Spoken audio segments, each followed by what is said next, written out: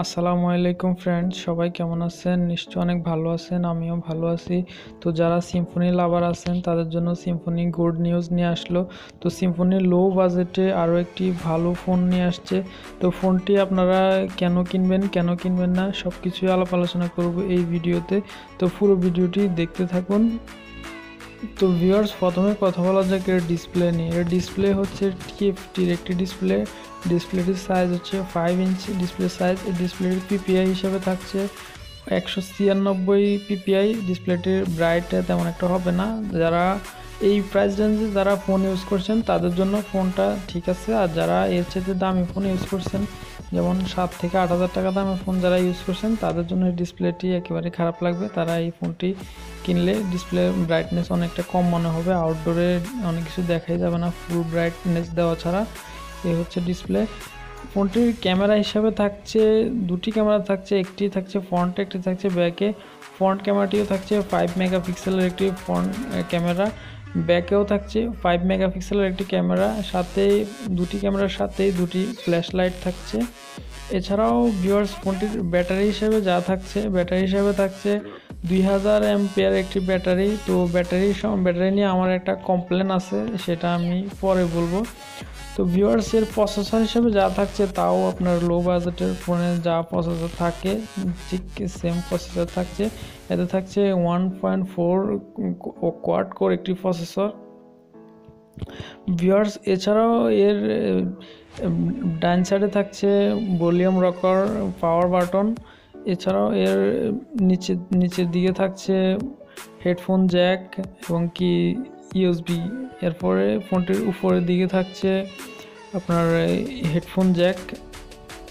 তো ভিউয়ার্স, কথা বলার জায়গায় ডিজাইন নেই, এর ডিজাইনও থাকছে দারুণ চমক।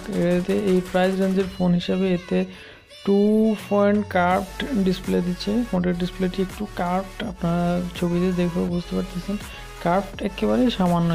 এই কার্ভড আপনাদের কোনো প্রবলেম হবে না। 2.5D যে কার্ভ ডিসপ্লে সম্পর্কে আমি একটা ভিডিওতে বলছিলাম। কার্ভ ডিসপ্লেগুলো আপনার 2.5D যেগুলো, এগুলো অনেক বিরক্তকর। যেগুলো 3D কার্ভড ওগুলো আবার ঠিক আছে। 3D কার্ভড যদি ডিসপ্লে হয় তখন কোম্পানি আপনার ভালো মানের প্রোটেক্টর গ্লাস দিয়েই ফোন লঞ্চ করে।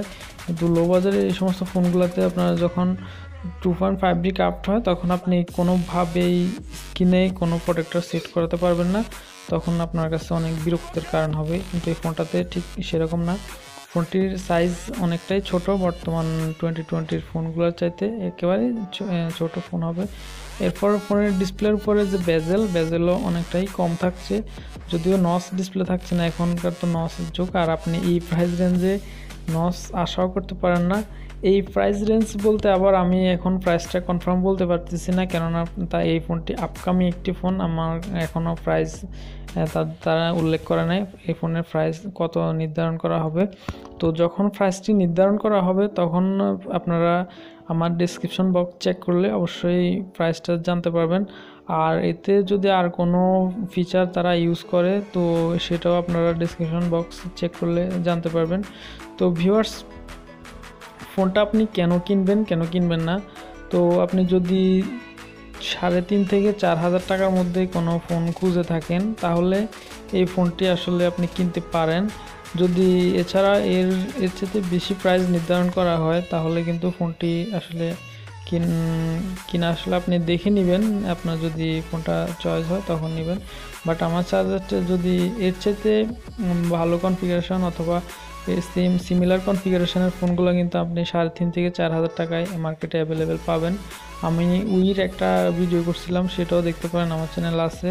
ওইটা হচ্ছে মাত্র 3,000 টাকা নাকি 3,500 টাকায় ফোনটা দিচ্ছিল উই। এরপরে আপনার ম্যাক্সিমাসও একটা ফোন দিচ্ছিল, ওই ফোনটাতে আপনার ফেস আনলক ফিঙ্গারপ্রিন্টও আছে, ওটার দাম হচ্ছে 5,000 টাকা। তো এখানে আপনি ফিঙ্গারপ্রিন্টও পাচ্ছেন না, ফেস আনলকও পাচ্ছেন না, নচ ডিসপ্লেও পাচ্ছেন না, ব্যাটারিও এখানে মাত্র 2000 mAh পাওয়ার ব্যাটারি। তো ব্যাটারি নিয়ে যে আমার কমপ্লেন ছিল সেটা হচ্ছে আমি কিন্তু একেবারে সিম্ফনি লাভার, আমি অনেক দিন থেকে সিম্ফনির ফোন ইউজ করি। তো সিম্ফনির ফোনে যে এই ঘটনাটা ঘটে সেটা হচ্ছে সিম্ফনিরা যখন ফিচার ফোন দিত তখন কিন্তু তাদের ব্যাটারি অনেক ভালো ছিল, পরে তাদের ব্যাটারি ব্যাকআপ একেবারেই থাকে না, চার্জ থাকতে নাই বললেই চলে এই অবস্থা।